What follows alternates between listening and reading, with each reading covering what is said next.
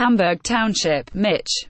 WILX. A big blast took over social media Tuesday night after people all across the southeastern part of the state say they saw something light up the sky.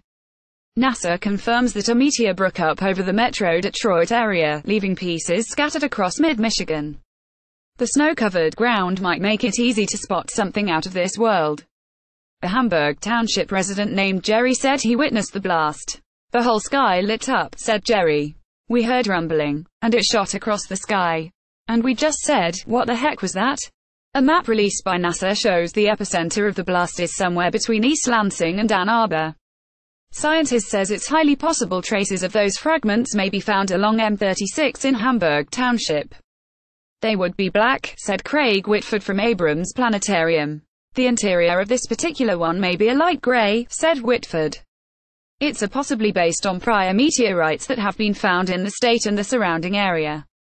Residents in Hamburg Township say they are really excited because this kind of news rarely comes to the area.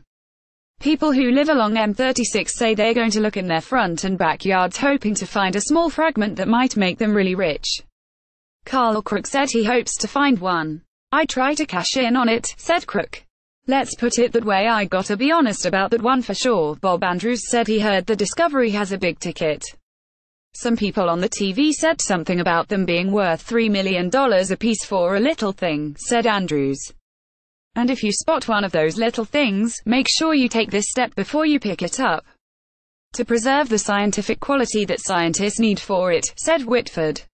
"It would be wise to pick them up in aluminum foil. You can then close the foil up and document exactly where you found your discovery before making that call to NASA." Scientists also say if you think you spot a meteorite, don't be afraid to touch it. The particles are not hot or radioactive.